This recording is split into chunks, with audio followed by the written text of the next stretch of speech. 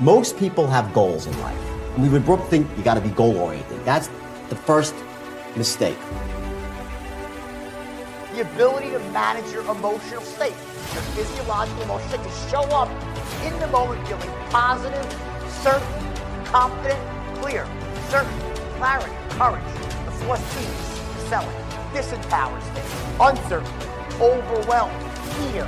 If you could be the greatest salesperson in the world, but if you knock on someone's door or you pick up that phone and you are in that moment, a state of uncertainty and overwhelmed, in that moment, you might be the greatest salesperson. In that moment, you're blocked from accessing the skills and the greatness that you possess. State management is almost like a spigot. When it's open, when you're in an empowered state, it opens up the spigot for all the greatness in you to flow out. And when you're in disempowered state, the spigot is closed. And you're still great, but it's locked inside. You can't express yourself in the world. Success is a crazy thing. You never know when it's going to happen, how it's going to happen, or when it is truly achieved. You'll always know it after the fact. And unfortunately, a lot of people are never truly prepared to become successful. They don't have what it takes to really go in and try to be a successful individual and achieve their dreams. There's so many people out there that are talkers and not doers. They say they want to do this, that, and the other, yet they never make an asserted effort to go out and try to do what they want to do. They never try to reach their dreams. They only talk about it. The ones that only talk about their dreams are the ones that are always going to fail because they're never going to start. And the ones that go out and try and are the ones making the effort and putting in the actions in order to try to truly become successful are the ones that are going to have an exponentially larger chance of succeeding. All because they're putting forth that effort, trying, and betting on themselves and putting energy and time and love into what they care about and trying to work as hard as they can until they reach success. Doing whatever it takes to discover how to reach their dreams and make their life as good as they can each and every day, no matter what happens. And some people just aren't built for that. Some people aren't going to be able to commit to such a hard time because they don't really want to achieve their goals. They think their future is whatever it wants to be when they're not trying to make it what they truly want it to be and what they truly desire. People don't realize how much of success is not an accident. It's about people that have these extraordinary skills and they take action. So I'm a big believer in learning skills. Like you read my first book. Well, when I first tried to write, I was a terrible writer.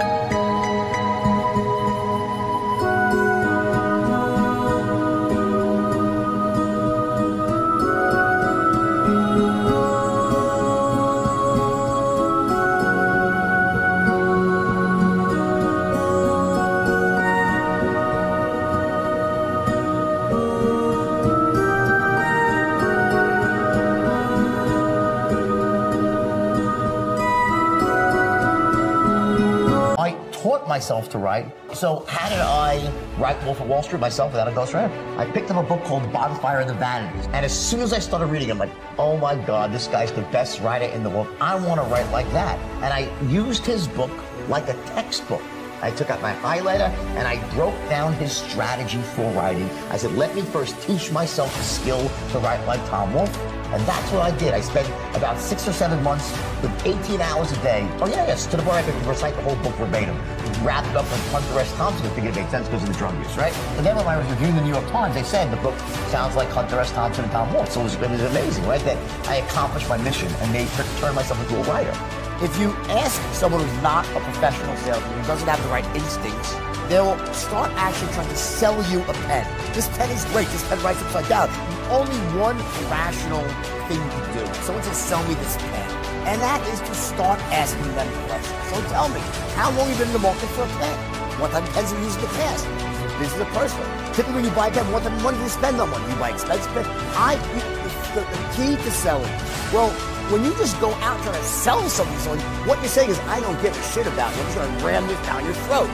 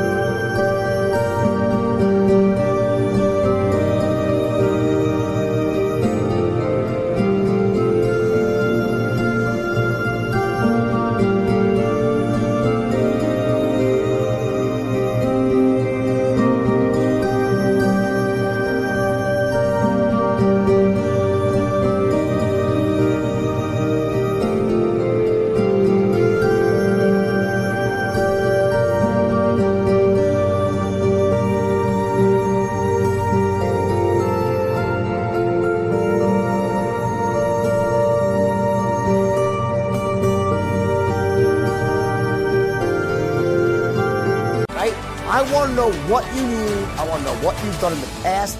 So you ask questions. If I ask someone, hey, so how long have you been in the market for a pen? They say, oh, I'm not looking for a pen. Great, have a nice day. I don't sell people the things that people aren't looking for. I wouldn't try to sell you a pen if you're not looking to buy a pen. So and if someone said to me, I say, wow, this person really knows how to sell. Because the biggest mistake that rookie sales would make is they try to sell to everybody versus weeding out people who are not interested and only selling to those who are.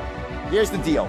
The magic moment was when I looked at my 12 schmendricks, as the phrase goes, and they were so disheartened over what it was going on. They were disheartened. They couldn't close rich people. I could, Danny could. Before that, we were closing average moms and pops. And I realized what was happening.